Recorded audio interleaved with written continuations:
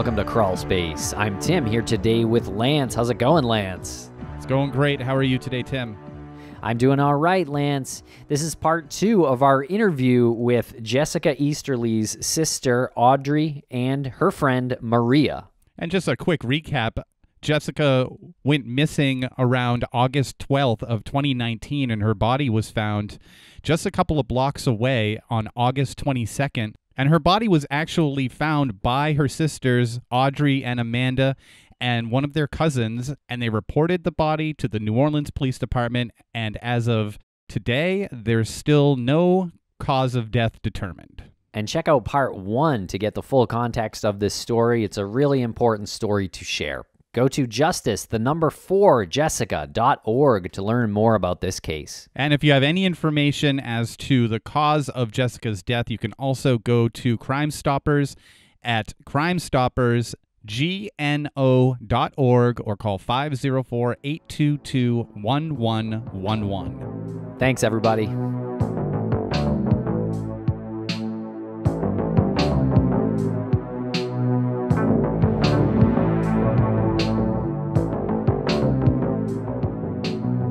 When we found her and when all those cops showed up there was about 20 of them.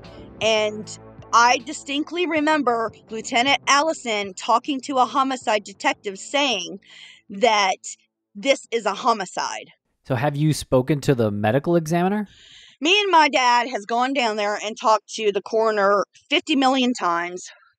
And technically, by law, he is her legal next of kin. So there she sits inside of the morgue still. And as long as he contacts them, keeps in contact with them, then they will hold her for him, which is absolutely ridiculous. But I do have to say, I'd rather her be there than her be cremated. And then, because what if someone wants to do another autopsy on her? Dig a little bit deeper, then if she's cremated, then there won't be no evidence. So I'd rather her be there than, him get her. Have you asked them to change the determination? I have spoken to the lady, yes, and she was emailing him with my concerns. He was supposed to call me back, but he never called me back, and it's probably been about 2 weeks now, because I call the morgue at least once every 2 weeks just to make sure she's there. So she knows who I am, you know what I'm saying? I mean, because I'm constantly calling, and I've been there at least 4 times. She's the county medical examiner or coroner? No, it is the lady that works there. Okay. And so she tried to get the coroner to discuss making a change in the determination? Right. And that's when he didn't call you back. And what's the coroner's name? I believe it's Dwight McKenna, if I'm not mistaken. All right. Well, then we're putting this out to Mr. McKenna. What are you doing? Yeah. What's going on? Well, and it's just it just makes no sense, because technically the cops are supposed to okay. Here, I got the autopsy right here. And then Aaron O'Sullivan, MD, is the pathologist. Can you send us that? Is that public? Could you share that? No, it's not public. Okay, so we couldn't post that or anything? No, but I plan on my justiceforjessica.org, I plan on posting some of it. So, but yeah, that's the name that's on here. I don't see another name. Well, first steps first, I think it's got to get determined a homicide. That seems to be the first thing that needs to happen for it to even be officially investigated. Right? Like putting it out to the entire city of New Orleans. Like, what is a body can just be found clearly from homicide? You can have someone who's actually in law enforcement say this is a homicide, and then it just dies. It goes nowhere. Right. And I believe that if, if all the entities would have followed, proper procedures, then more probable than not, this investigation would be solved by now. And I mean, the detective is supposed to coordinate with the coroner and give him all the information so that way he can make, a determination that it's a homicide, because nobody's going to go, we've heard from the detective, oh, well, she could have been in the woods and she could have fell and broke her jaw. No, that's not the way it fucking works. I mean, are you really trying to tell me that? That's bullshit. She didn't go inside the woods and she didn't fall and break her jaw. She didn't get a broken C4 vertebrae because, she fell. It's bullshit. Sorry for cussing, but this just pisses me off. No, by all means, cuss away. I could see if she had a history of going into the woods and maybe a history of being clumsy that you could report on repeatedly over and over and over again. But I don't think she did. What she did have was a history of being abused by her husband. And she's found dead with a broken jaw and a broken vertebrae. No one called. She didn't go to the hospital ever to say, hey, I was in the woods and I fell. She did that with her husband. Right. And this autopsy report, it doesn't even mention, okay, my sister was blind as a bat. She could not see a foot in front of her, without her contacts in. She had glasses, but she hated her glasses and she never wore her glasses. She always wore her contacts. It doesn't even say in here if she had contacts in or not. And if she did have her contacts in, which I'm assuming that she didn't have them in because it doesn't say it inside the autopsy report, then how the hell did she get out to the woods? There's no way she would have been able to see to get out there. My sister was dumped there. And from the crime scene, it's obvious that she was dumped there. I can't imagine what this has done to your family. It's sorry for the dumb question, but what has this done to your family? It's ripped us apart. We're not even, it's just terrible, man. It's just no family should have to go through this. And let me tell you, since I've been on Twitter, I've seen some things where the police are not doing their job. Jessica's not the only case at all, and it's really sad. One case in particular comes to mind, and that's the Justice for DJ Amanda. That was her brother. They're trying to say that it was suicide, and there's no way that it was suicide. He was right-handed, but he was shot in the back of the head on the left side. Like that. Come on. From an upward angle. Right. So you know the case that I'm talking about. Yeah. Yeah, we had her on. Yeah. Yeah, we spoke to Amanda recently. Yeah. And that's just one of them that stands out to me, and only because I talk to her, on a regular basis, and it's just so sad that. I don't understand. Are cops? Are they that desensitized to where they don't give a crap anymore? Because if so, then maybe it's time to retire and go do something else and get some, someone else in there that actually cares. Yeah. We have this conversation a lot about, how much work the police force has and how short-staffed they are. And it's usually in reference to something that is, 10 or 15 years old or older, but we're seeing this all the time, like more often than not. We're seeing this where these cases just are dismissed almost immediately. And I can't even imagine what you're going through with your sister. To literally the next day after finding her body yourself, it's basically declared a cold case. It's incredible to me. Yeah, that's what they said in January.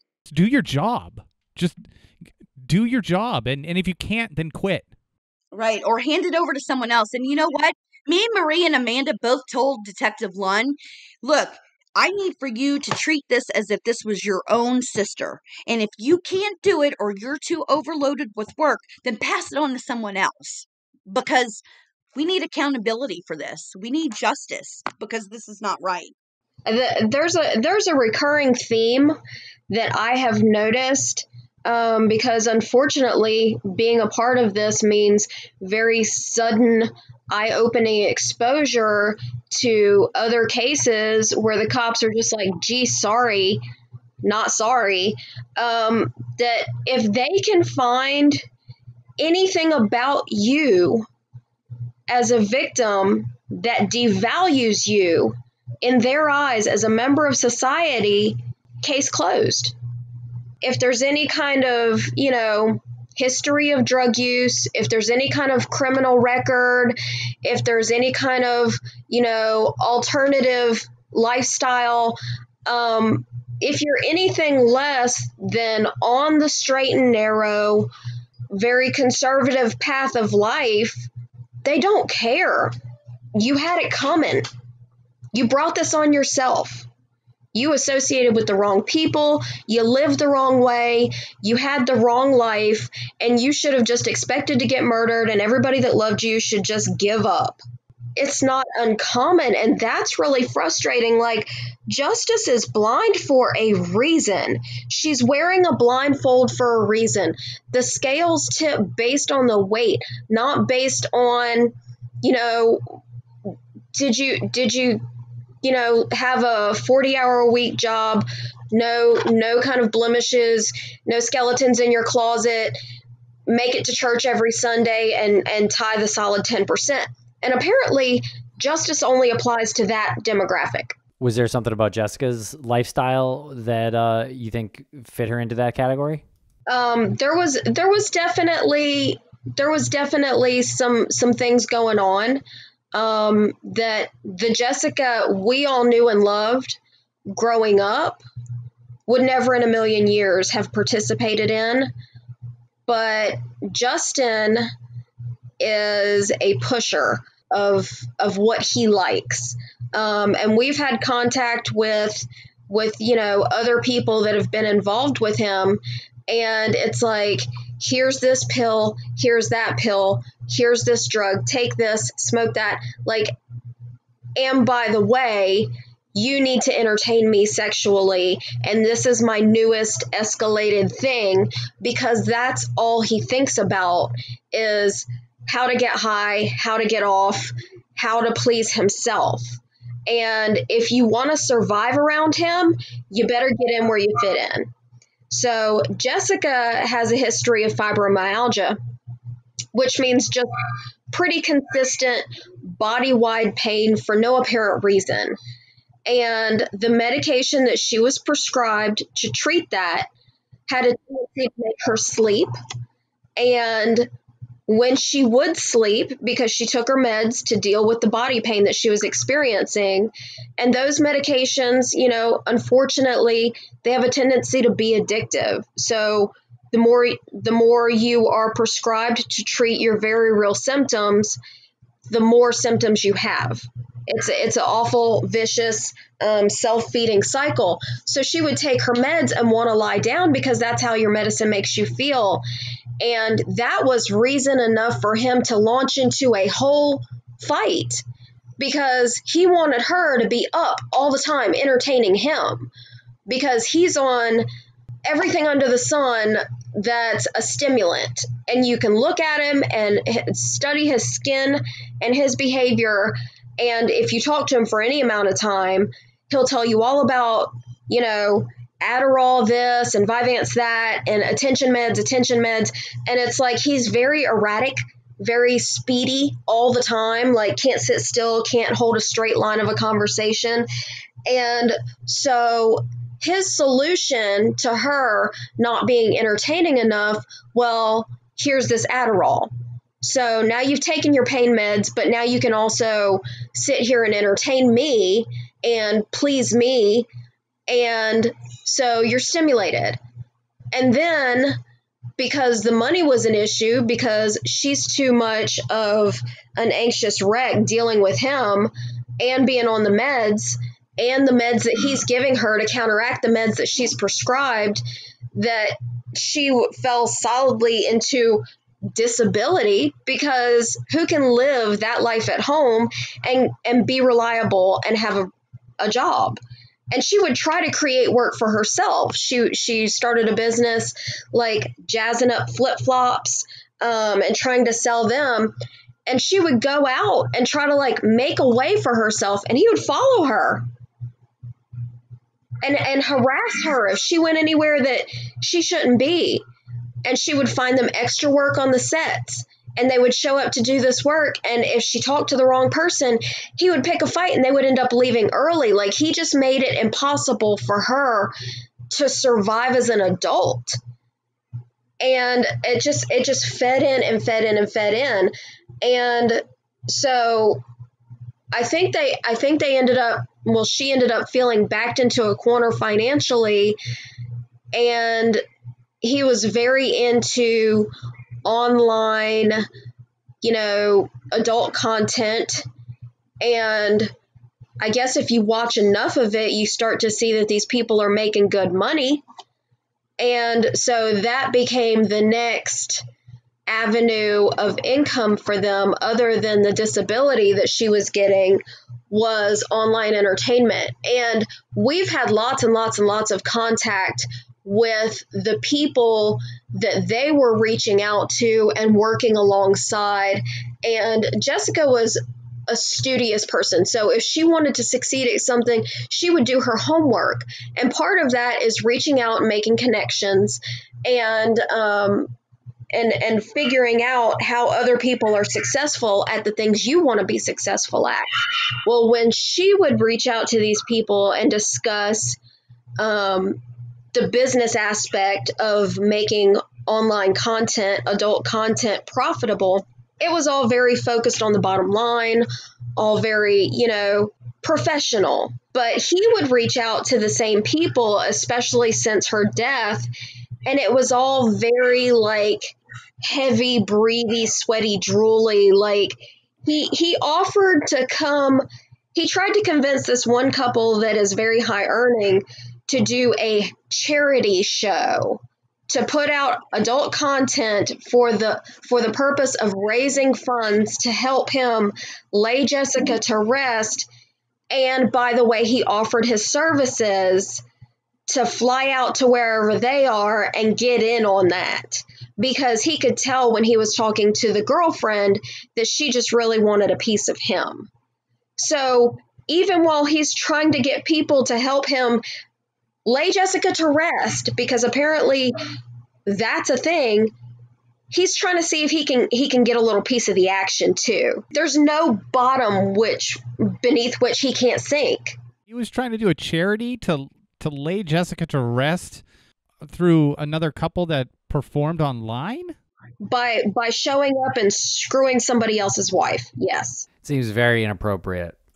Where does this guy come from? I'd also like to add that this porn community, he was telling them that she passed away in November, until I got on Twitter and put Jessica's story out there, and I had about 20, 30 little inbox messages stating she died in August. He said November. So, he's a fake. He's a phony, and he's a piece of shit is what he is. And, he was sitting there trying to give away her underwear and her lingerie and shoes, if you donate. And not once did he ever put up a flyer of Jessica, nor did he make any pleas on social media. And, instead he put her on porn sites trying to, make money, which, and which, by the way, we got those shut down, those porn sites. And I'm sure he probably has some out there, because he likes to do the whole fake name thing, what is it, weapon guy, and blah, blah, blah. You know what I'm saying? Just all that, it's just a bunch of crap. He's nothing but a piece of shit.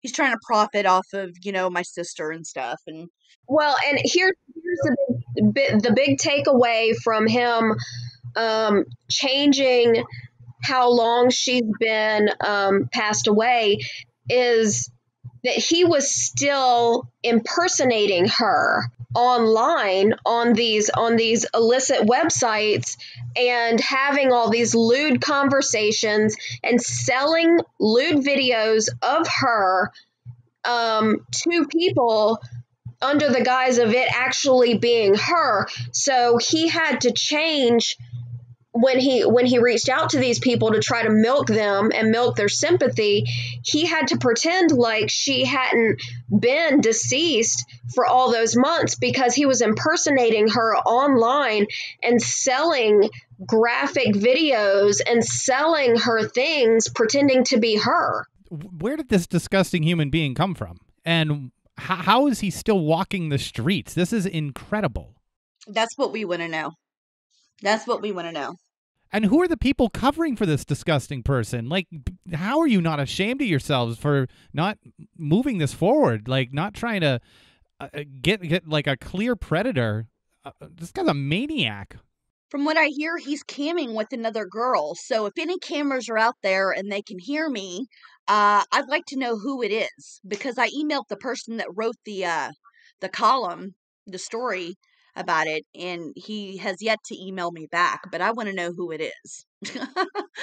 Well, if he's camming with and that was back in January. Jesus. Well, she should be afraid for herself.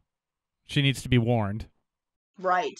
You know, also, I also like to let y'all know that when we found out that the detective didn't go looking or talk to them people that found Jessica's ID and her blanket, I made a formal complaint, and I talked to an investigator named Creighton on April 8th about it, and then I emailed him our complaints on the 14th, and then I emailed the complaints again on April 20th, and I've yet to hear back from them.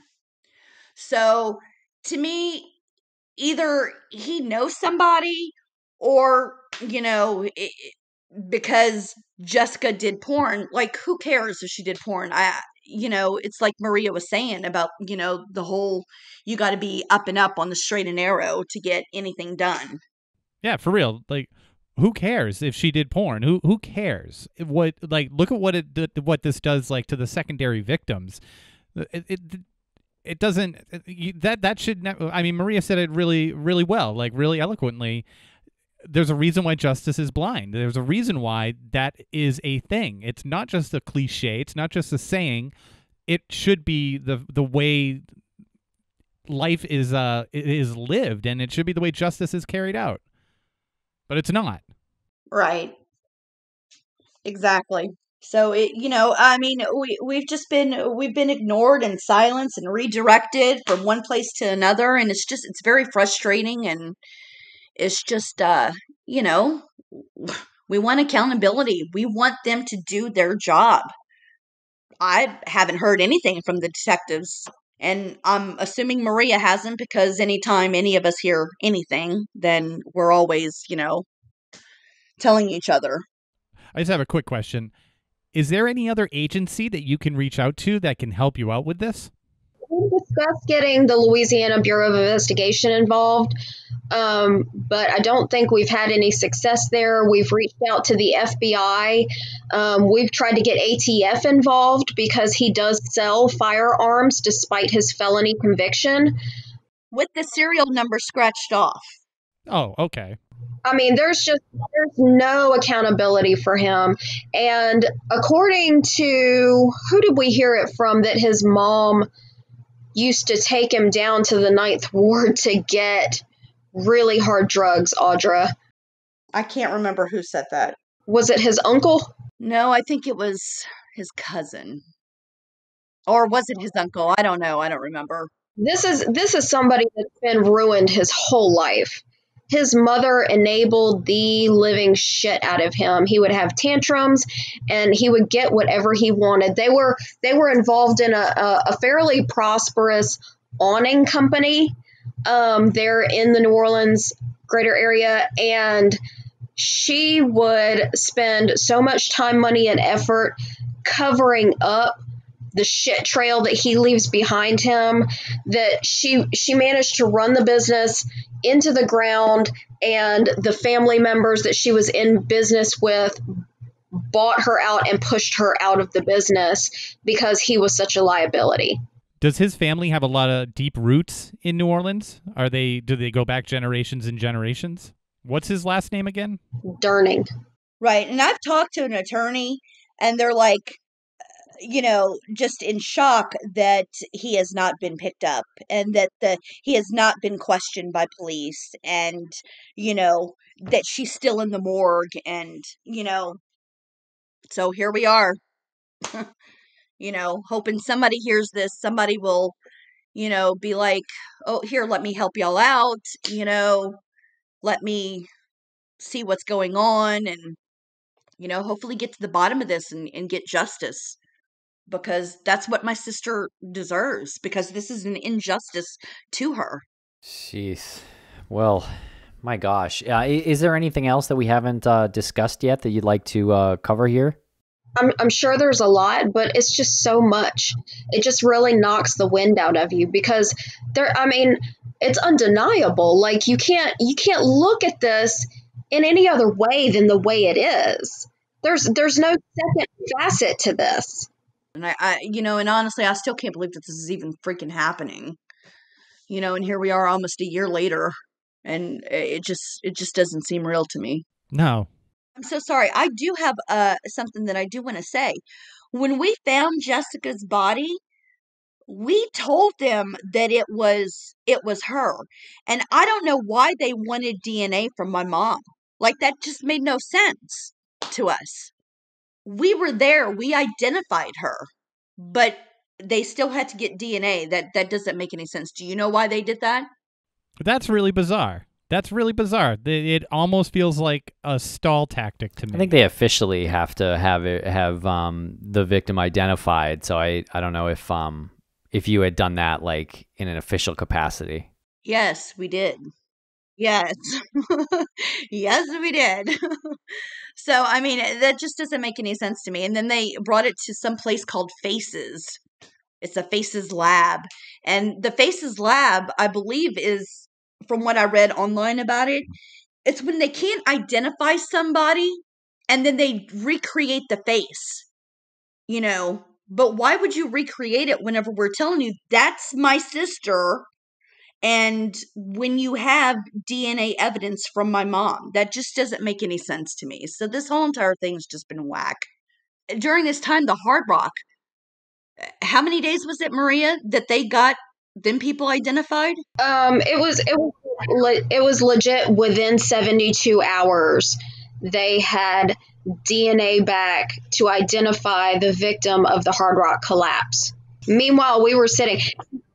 To go even further, Jessica's autopsy was backburnered for somebody that was murdered after her, because they were like, oh, well, somebody else has come in, and I guess because their body was fresh, like they were killed, police was called, and they didn't sit outside and experience any level of decay, was their excuse for pushing Jessica aside. But at that time, we all three were calling them all day long and harassing them and being like, what's the answer? What's the answer? What's the answer? What's the answer? At that point, that was their excuse for pushing her back. But they have literally done everything they can to stall. All of 95% of the effort demonstrated by New Orleans Police Department has not been to bringing this case to any resolution. It's been to managing us. And just to give you a little insight, my mom did her swab on September 1st, and that DNA didn't come back until the 8th of November. On the 24th of January, I was contacted by a cop, a New Orleans police cop, and Justin was detained for 24 hours because he went inside of this bar / where you go eat at, and he, my God, he gave this girl a note that said something. He was trying to give away my sister's all her stuff, and he gave her a note and said, do you like tactical knives? Do you like guns? Well, this freaked the girl out. Poor thing. It freaked her out. She didn't know who he was. She wasn't on social media. She went back there and she talked to the cook and showed him the note. And Of course, he's like, oh, I know who this is. And he pulls it up on social media, and it comes to my social media. And then all of a sudden, this poor girl is freaked out that this guy is sitting there giving her some note and wanting her to come over and get all of Jessica's belongings, and sitting there asking her about scuba diving, tactical knives, guns. What else was there on that note, Maria? I don't have it in front of me. I don't remember what else was in front of it. I'm sure I could get into our photos that we've shared and pulled it up, but it was just really creepy. And I think the girl's name was actually Jessica as well. And he was like, you remind me of her. And it's like, okay, but you murdered her. So if I remind you of her, I'm probably not stopping by. So this poor girl was just terrified out of her mind because, and it was, I don't know if you've seen the sort of things that people that are on stimulants scribble down, but it was just kind of all over the place. And he was listing off like all of the nice things that she had and how he just needed to get rid of it, and then making comments about what a bitch his daughters are and how one of them should have been swallowed instead. That his 15, 16-year-old daughter who lives with him and has just had her stepmother murdered is just such a little bitch. Like, like who says that? Who goes and tells some random stranger, things like that when it's all out there? And her coworkers were like, you need to go say something, like this feels very scary. And she went in and had him committed because apparently the coroner is who you go to have him committed. So I don't know why the coroner would throw him in a psychiatric hold but won't hold him accountable for murder. Guy sounds like a real friggin' monster, and it's frustrating that he's out there doing what he's doing, and it's disgusting that he can still say these things and do these things. Every layer you peel back is more disgusting than the last. Well, here we go. Let's help to add to that public scrutiny. So if you're listening to this, make sure to retweet this. Make sure to discuss this on social media, because this is an absolute injustice and it's really obvious. Absolutely.